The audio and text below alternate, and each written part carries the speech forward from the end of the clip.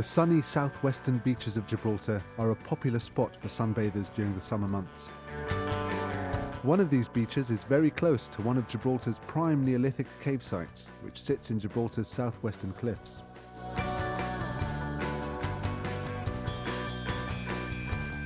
Today, high above the gentle sea, the Gibraltar Museum Caving Unit will descend a sheer wall of rock to visit one of Devil's Fall's caves.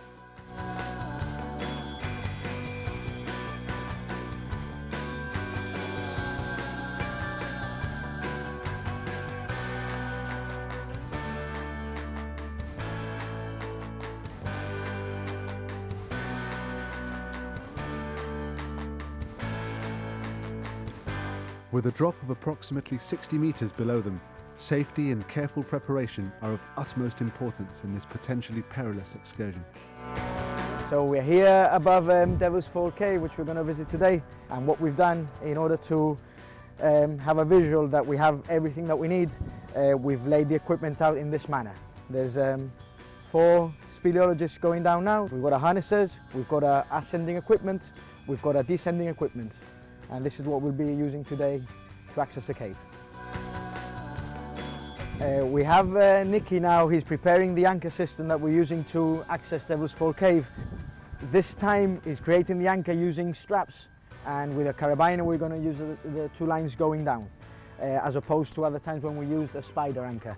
It's better on this occasion because we've got a limited space, so this manner we can attach ourselves to the rope without getting too close to the edge.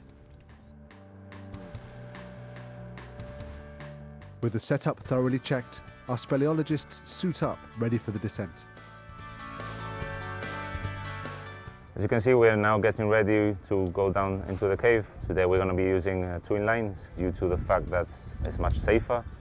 There is a risk factor in descending and using and doing abseiling, obviously, but it's very important for us to be confident in the knowledge that we have and the experience. We take extreme measures beyond what is necessary to be safe. We're gonna descend in 2 sections. Our first section is about 15 meters, which is, as you can see behind me, is like a straight wall down.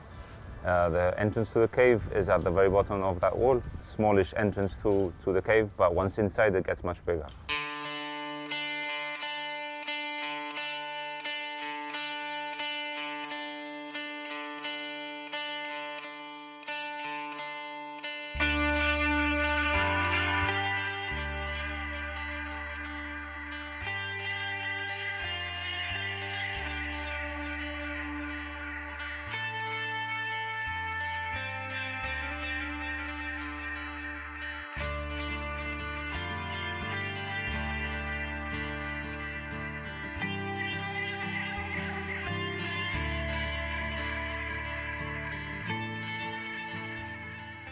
After abseiling down the sheer cliff, the entrance to Devil's Fall Cave challenges the caving units to another vertical drop of around 40 meters to make it into this large cavern inside the rock.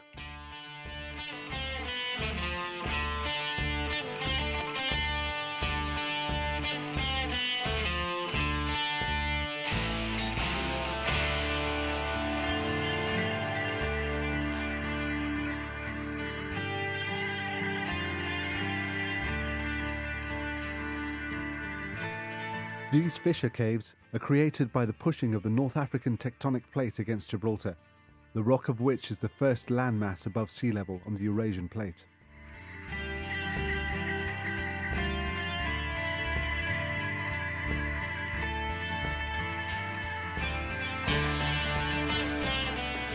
Much like other fissure caves in the area, this cave consists of many large and jagged boulders which have wedged themselves in the narrow vertical drops inside the large caverns of the Devil's Fall.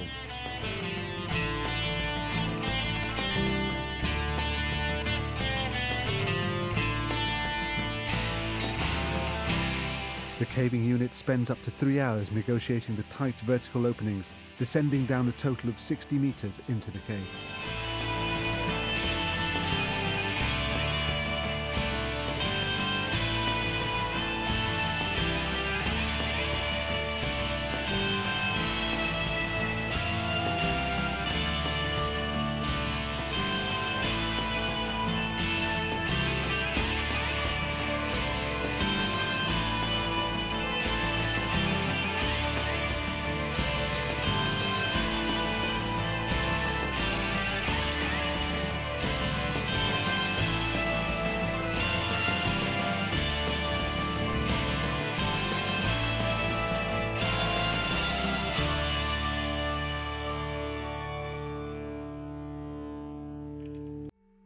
We're here on top of a battery which is just above one of the Devil's Fall caves. The Devil's Fall caves are a series of caves on the southwestern cliffs of the Rock of Gibraltar. These are all fissure caves. The geology of the rock around this area is all very fractured, natural fractures in the actual bedrock, and this is one of the examples that we're going to visit today. The area surrounding the Devil's Fall caves was known as the Devil's Bowling Green. That was actually due to the fact that it was a natural slope of land, and during the sieges the enemy fire would fire on top of these defences here, and the cannonballs would just roll off this green area, hence the name. So as I said, this was a series of caves. This is one of the only surviving caves called Devil's Fall. A lot of them have suffered either because of the quarrying, they've just disappeared, they've been quarried completely, or because of development, they've actually been completely covered up due to cliff stabilization works. And in this cave, when we go down to it, we'll actually see a lot of concrete being poured over parts of the entrance. One needs to understand the safety aspect when you're actually developing a part of Gibraltar, and you need to stabilize cliffs, etc.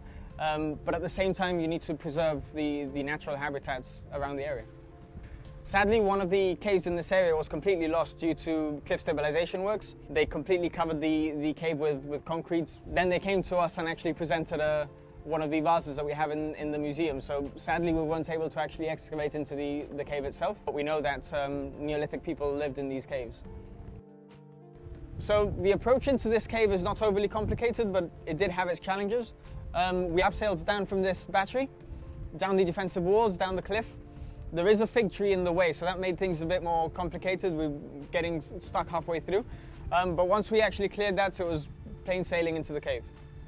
This particular cave is a typical fissure cave that we see in this area of Gibraltar, much like caves like Judge's Cave, which we've already visited. This one in particular, there's not so many boulders as we find in Judge's Cave, but it's more sort of a sheer drop.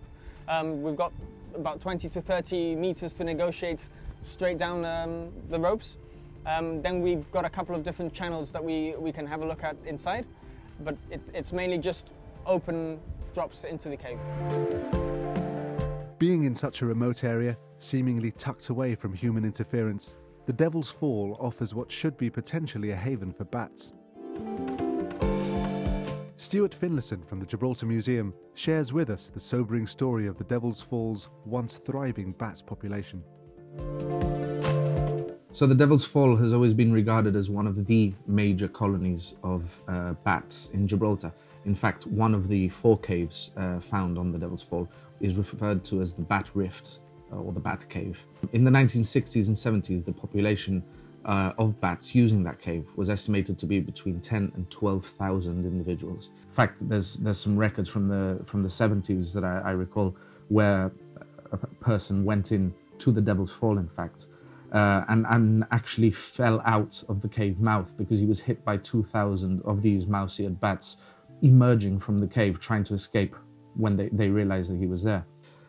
Sadly though, the Myotis myotis, the greater mouse-eared bat, which is this one here, it was one of the main cave-dwelling species in Gibraltar. This species has now gone completely extinct in Gibraltar.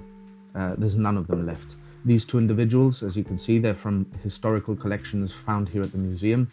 They were collected probably in the 1960s or 70s, and they are actually from the Devil's Fall.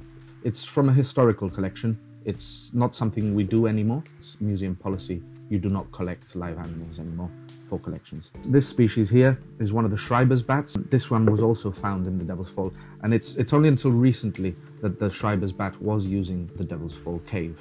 So as I said, the population was a thriving population in the Devil's Fall up until quite recently. In fact, Schreiber's bats were there until only a couple of years ago. It seems that the Schreiber's bats are not using the area as much anymore. And it all comes down to the main issue in Gibraltar, which is light pollution. Light pollution has really severely damaged a lot of the populations around Gibraltar. The last estimate was that we've lost 99% of Gibraltar's population of bats in the last 10 years. The remaining populations are really quite small, and we have to do our best as a community to try to keep this species going here in Gibraltar. One of the other main factors, apart from light pollution, affecting bats, and specifically here in Gibraltar they've been hugely affected, is by human disturbance. There are some records of one cave in particular which with a population of 5,000 Schreiber's bats, where some people went in with fireworks, lit the fireworks and completely eradicated the colony.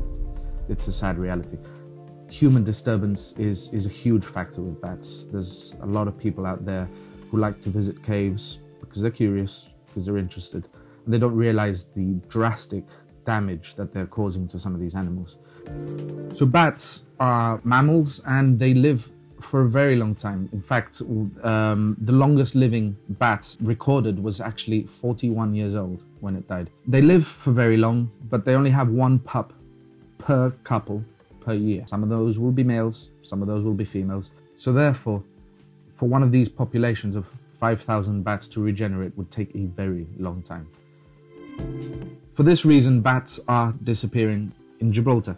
And one of the programs that we have been working on recently with the Department for the Environment is the installation of bat boxes around Gibraltar. These boxes are specifically designed to hold bats, and hopefully we will be able to encourage certain species back to normal, healthy population numbers in Gibraltar. It's up to us to turn the tide and make sure that Gibraltar's bat populations are not completely eradicated. After all, they do us a great favour by feeding on and controlling pests like mosquitoes and cockroaches.